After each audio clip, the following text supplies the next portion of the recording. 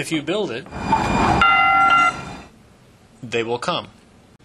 At least that's the idea behind Light Rail Transit, a $1.4 billion project funded by Maricopa County taxpayers.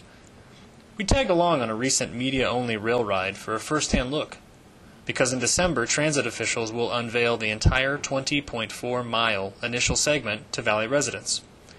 While ridership is expected to be in the thousands and relieve the Valley's burgeoning traffic and air quality problems, city officials hope it will spark an urban revival.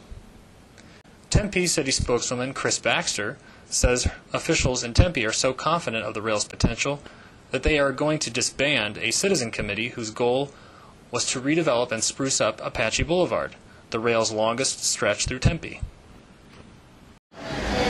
We created a redevelopment area and started working on ways to improve Apache Boulevard. We put in some infrastructure.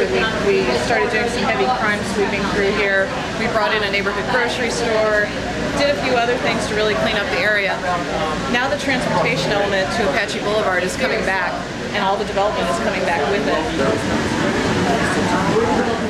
City officials in Phoenix, Tempe, and Mesa are planning ahead for crowds that may become unruly. They are now working on new rules to govern behavior on and off the rail. But entrepreneurs say they're looking forward to this crowd. Eugene Marchese is one of these entrepreneurs. The Australian developer and his investors have millions of dollars riding on the light rail's success. They are building Lumina, an upscale tower project of hotel rooms, condos, and shops in downtown Tempe, and they are hopeful that the rail will bring in those up-and-coming affluent crowds. He says the company isn't targeting a demographic, but rather an urban mindset. We're not specifically a student housing project.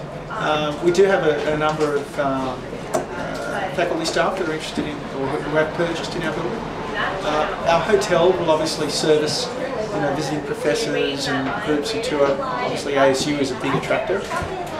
But also with the number of corporates that are in Tempe, we think we'll be able to attract them and give them a place to go to. But is light rail the answer to the Valley's air and traffic problems? Transportation experts and local mayors will tell you no.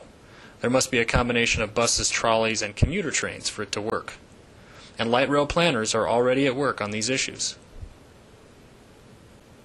In the meantime, this train has already left the station. I'm Adam Klawan for Phoenix Magazine, and that's Life in the City.